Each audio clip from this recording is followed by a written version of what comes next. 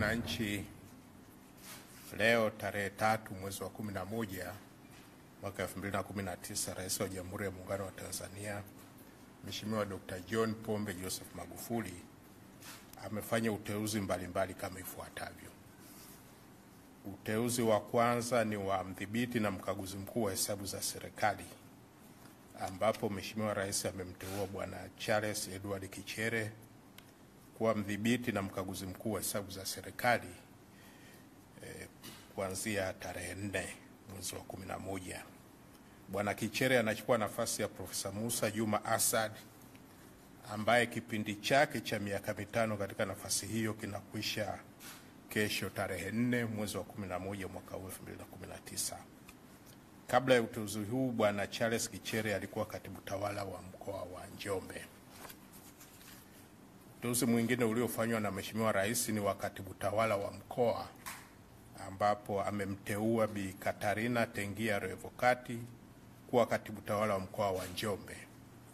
Kabla ya uteuzi huu, Bi Katarina alikuwa msajili mkuu wa mahakama ya Tanzania, yani Chief Registrar, na huyu anachukua nafasi iliyoachwa na Bwana Charles Kichere ambaye nimetangaza kwamba ameteuliwa kuwa mdhibiti na mkaguzi mkuu wa hesabu za serikali. Uteuzi wa tatu ni wa balozi, ambapo Mheshimiwa Rais amemteua Mhandisi Aisha Amur kuwa balozi wa Tanzania nchini Kuwait. Kabla ya uteuzi huu, Mhandisi Aisha Amur alikuwa katibu tawala wa mkoa wa Kilimanjaro hadi hivi karibuni mwezi wa Septemba, ambapo aliteuliwa kuwa balozi. Uteuzi wa 4 ni wa kamishna wa kazi, ambapo Mheshimiwa Rais amemteua Kanali Francis Ronald Mbindi kuwa kamishna wa kazi katika ofisi ya Waziri Mkuu ili kuchukua nafasi iliyoachwa wazi na Bwana Gabriel Malata ambaye hivi karibuni aliteuliwa kuwa naibu wakili mkuu wa serikali, yani Deputy Solicitor General. Uteuzi mwingine ni wa waheshimiwa majaji wa Mahakama Kuu, ambapo jumla ya majaji 12 wameteuliwa kuwa majaji wa Mahakama Kuu kama ifuatavyo. Wa kwanza ni Dr. Zainab Diwa Mango ambaye kabla ya uteuzi huu alikuwa ni wakili wa serikali mkuu katika ofisi ya taifa ya mashtaka. Mwingine ni Edwin Elias Kakolaki ambaye kabla ya uteuzi huu alikuwa katika ofisi ya kupambana na kuzuia dawa za kulevya nchini. Mwingine ni Dr.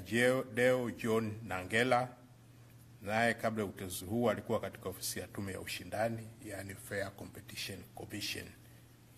Mwingine ni Bwana Frederick Kapela Manyanda ambaye kabla ya uteuzi huu alikuwa katika ofisi ya taifa ya mashtaka. Mwingine ni Elizabeth Yoeza Mkwizu ambaye kabla ya uteuzi huu alikuwa naibu msajili wa mahakama ya rufani. Na mwingine ni Augustine Karichuba Ruzide ambaye kabla ya uteuzi huu alikuwa naibu msajili wa mahakama. Mwingine ni Eferi Sedekia ambaye kabla ya uteuzi huu alikuwa katibu wa mwanasheria mkuu wa serikali.